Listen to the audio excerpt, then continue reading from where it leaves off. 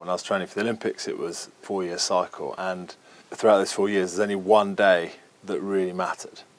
And so there are lots of dark times where it's that day seems a long way away. And I think it's important in those times to actually put your head up and appreciate how lucky you are, enjoy it, rather than looking so far ahead all the time. I think that makes it much harder if you're just sort of constantly looking at the horizon rather than appreciating where you are on a daily basis. The primary thing is that I was in a team sport, not an individual sport, and so my dreams were in other people's hands and their dreams were in mine. So if I didn't get out of bed, I was letting down my teammates, and that's a real motivating factor. And we trained by two things, in that we didn't go through the training program with box ticking what we were doing. It was actually doing every session to the best of your ability, and that meant by the end point, by the Olympics, that we wanted to get to the point where our worst was better than other people's best. And you can only do that if you put in the practice in those 4 years leading up to it to get yourself to a point where your average is good enough to win.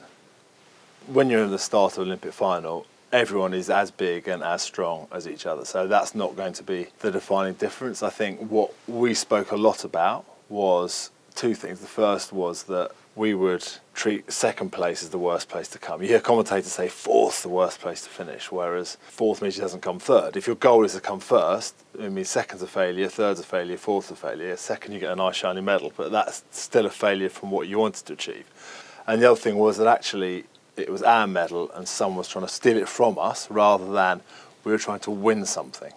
The Olympics was something I did and I really enjoyed, but I didn't want it to define me, and therefore I thought I'd use the opportunity that you go and do some different things.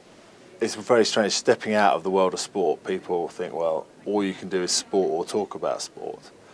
And actually the parallels between sport there and business and life in general is that people are very quick to set limits on what you can achieve and put you in a box. And if you refuse to let other people set your limits, you set them yourself. You're every chance of getting there and breaking through the ceilings, whether it be sport, relationship, business, anything.